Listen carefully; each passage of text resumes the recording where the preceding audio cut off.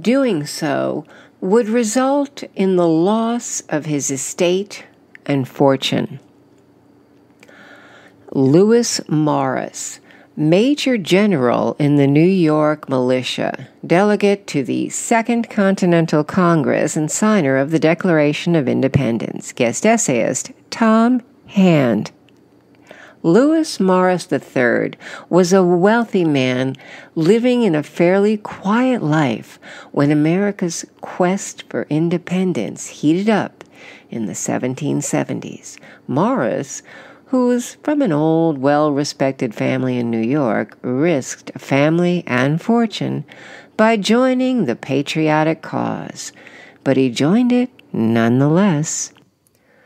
Morris was born on April 8, 1726, at the family manor of Morrisania, a 2,000-acre estate located in what is today the Bronx of New York City. He was the oldest son of Lewis Morris II and Catherine Stotts. Interestingly, his Dutch ancestry on his mother's side makes Lewis Morris III one of only 2 Dutch Americans to sign the Declaration of Independence. In any event, Morris was educated largely by private tutors and was a good student. He entered Yale at the age of 16 and graduated 4 years later in 1746. He returned home and helped his father manage their properties.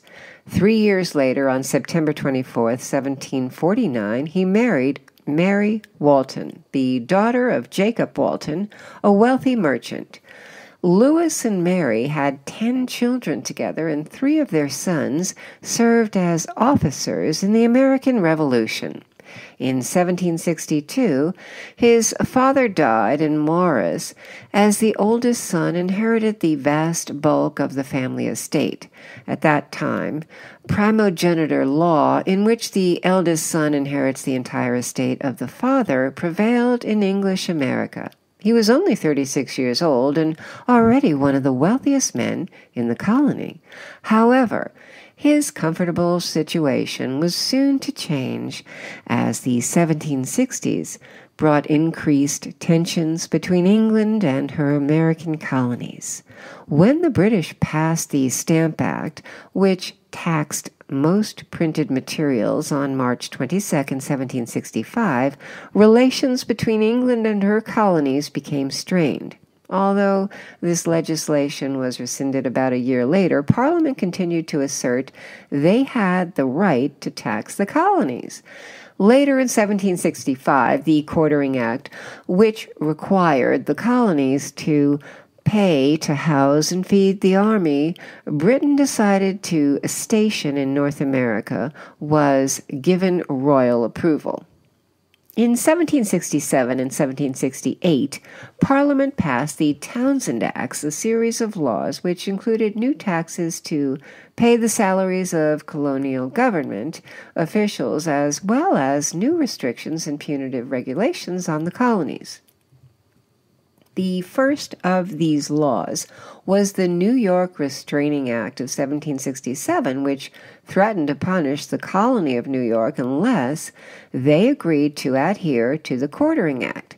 New York complied, but Lewis Morris began to sour on English rule and became an outspoken critic of it. In 1774, colonial leaders organized the First Continental Congress to address the growing crisis. Because other leaders in New York considered Morris too outspoken, he was not chosen as a delegate to this conference. Sentiments changed over the next year, especially after the conflict at Lexington and Concord on April 19, 1775, and the Second Continental Congress was convened.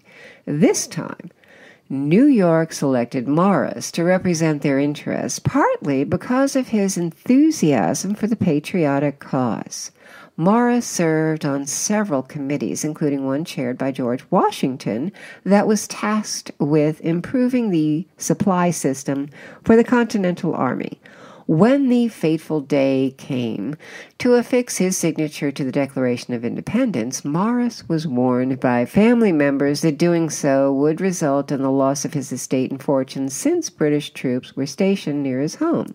Morris famously replied, "Damn the consequences. Give me the pen." As it turned out, his relations were correct. The British quickly devastated his 1,000-acre forest, confiscated all his livestock, and destroyed his beautiful home at Mauritania. Additionally, Morris and his family were forced to go into exile for the duration of the war.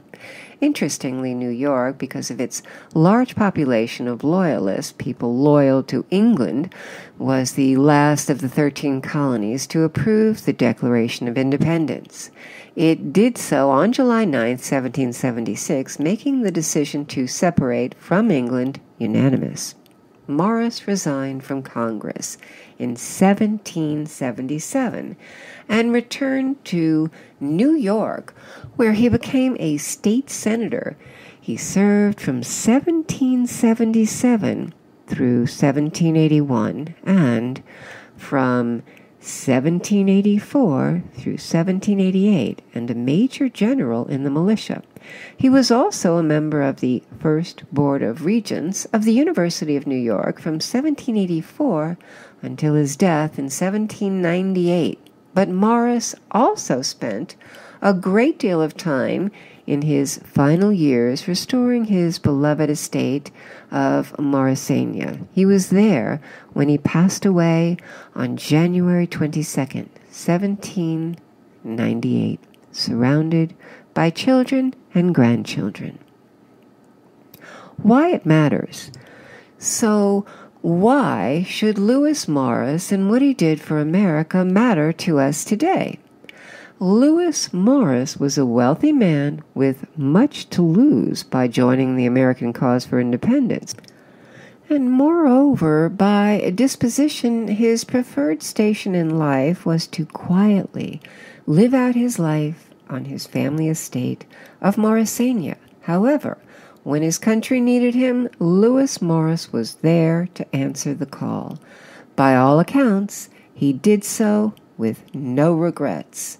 A man that unselfish and with that much regard for his country deserves to be remembered by us today. Suggested reading. Thomas Paine's Common Sense, written in 1776, is one of the most impactful books in American history. The importance of its message and the timing of its publication combined to convince a large portion of the American people that complete independence from England was the best course of action for the colonies. This is a must-read for all Americans. Places to visit.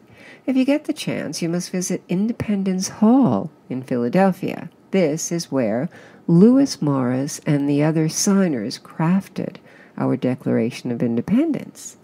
Entering the hall where it all began in the summer of 1776 cannot fail to choke you up. Until next time, may your motto be Ducat Amore Patriae. Love of country leads me. Tom Hand is creator and publisher of Americana Corner. Tom is a West Point graduate and serves on the Board of Trustees for the American Battlefield Trust as well as the National Council for the National Park Foundation.